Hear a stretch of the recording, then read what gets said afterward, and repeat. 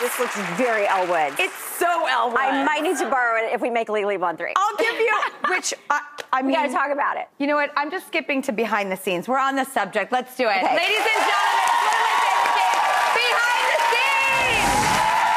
Thank you so much. All right. Rom-com royalty for Christmases. This is a fly on the wall, a tidbit moment. First thing that comes to mind, juicy detail, something we would never know otherwise. Go. Okay, first of all, almost every scene is improvised. Vince Vaughn is one of the funniest people I've ever met in my entire life. Literally trying to hold my stomach. There's a scene where I'm holding a baby and it spits up on me. And y'all, if you watch it again, you have to see how fast they have to cut away from me because I was dying laughing. It's a fake baby with like a tube inside of it shooting pancake batter at me. And I was like, oh my God, this is the funniest thing ever. That's like in our jobs what I always say, you never know where the day is going to take you. Yeah. But so he's that funny. He is so funny. Because I don't know him very well. Yeah. I've never gotten to work with him. Yeah. And the way I see him, like when I watch him, it feels so natural and off the cuff, like he's riffing, but I don't know if that's the case. He's completely making it up on the day. He's completely making it up, and so you have to roll with it, and you have to keep a straight face, too, or add on, which was, I learned so much on that movie about improv. And being quick on your feet. I mean, you're so you know, that... But I had never had to do that, and that was good for me, because, you know, it's important to level up in your work. Keep you on your toes. Boy, he made me level up. I was like, oh, I got to keep up with Vince Vaughn. Oh, that's so hot. I love that. It's good. Okay, yeah. Legally Blonde, of which I'm dressed in honor of. My ode to the great, do you see?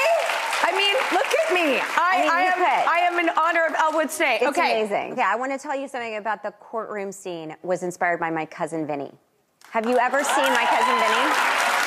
Okay, Marissa Tomei, in that movie, she won an Oscar for it. That's right. She came in at the very end and testified with this very technical jargon about a car or a carburetor. And I was like, I said to the writers, I want to have a moment like that where I say something very specific about only Elle Woods would know it, and it's about a perm. Oh, I remember. And it was inspired by Marissa Tomei. That you would never get in the shower after a perm. Yes. Sweet Home Alabama. Sweet This people flipped out. I remember that scene that we shot in the rain. And I'm in the wedding dress. And I run away from my wedding, and I run to see Josh Lucas on the beach. And it was pouring down rain, but I remember thinking, this is such a crazy, amazing moment. I'm going to remember this forever. And I still have the wedding dress. Oh, you do? I do, yeah. And is it true, I heard this weird rumor, but I have no idea it's true, is the scene in Tiffany's inspired by like a real life story? No, but we really were in Tiffany's, and they really shut down all of Tiffany's, turned off all the lights, and then turned them on, and all the rings were there, and all the people who worked there. It was really magical. Well, it was Andy Tennant who directed your movie. Ever After. I did Andy. Yes. Right. He's so brilliant. He's the best. And so he did Ever After, Hitch, and he did Sweet Home Alabama. Cruel Intentions. Oh, yeah. Look at Sarah. Look at your baby. Oh my gosh. You know what's so, I just love that movie too. Because I love that dichotomy between the two of us, that one of us presents as sort of this good, virginal, perfect girl, but she's really as masterminding as Sarah's character. And it was just, that was such a fun movie to make. I remember driving in a vintage Jaguar down the Long Island freeway going, I hope I don't crash. This is I will never forget. And I was wearing sunglasses. Those old cars are hard to drive. They are really hard to drive. It's a good thing my brother taught me to drive a stick when I was little.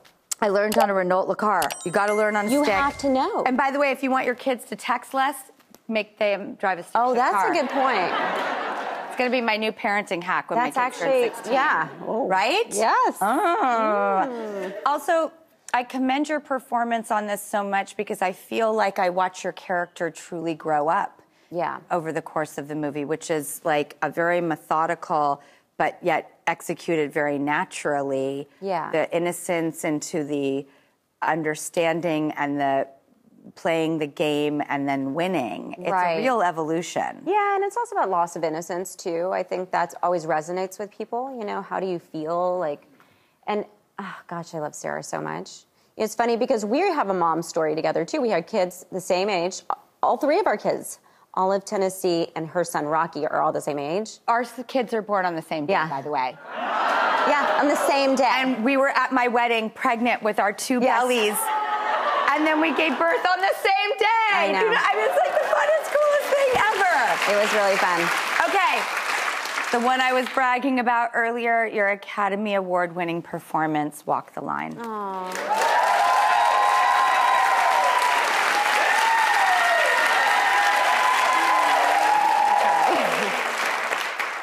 I worked so hard on this show, and Joaquin just could not have been more magical. He became Johnny Cash right in front of us, and it was really magical, and it was meaningful. I felt like the spirit of June Carter the whole time. I felt Johnny was watching us. I felt like it's also, I'm from Nashville, Tennessee, so country music has been part of my upbringing. So it was really a love letter to country music and where I came from.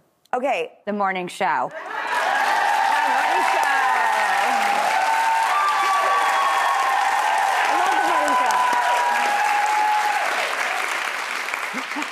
Look at our faces.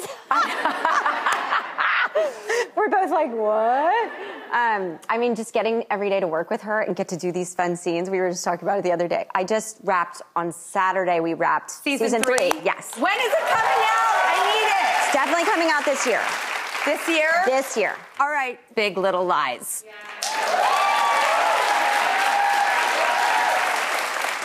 Season 2, when you bring in Meryl Streep, talk about bringing that woman into the scene with you guys. That was another gift. She called and said, I think I want to be on the show. And we're like... So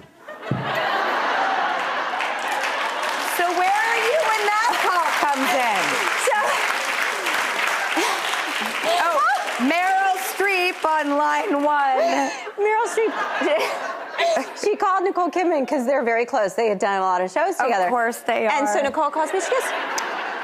I'm going to do my bad Australian. She's like, Reese, Meryl called, and she wants to be in the Big Little Lies too. And I was like, what are you talking about? Yes. Okay, really quickly, friends, I love you as Rachel's sister, and it's where the morning show connection started. Honestly, she's such an icon. They were all icons. What's the Friends set like? It's incredible. Central Perk was amazing. I got to sit on the couch at Central Perk. Can I tell you my favorite line from Friends that I actually got to say? The writers were so brilliant.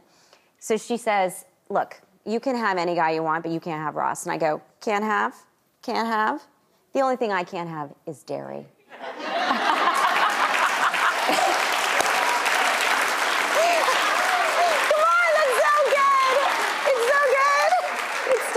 I love it.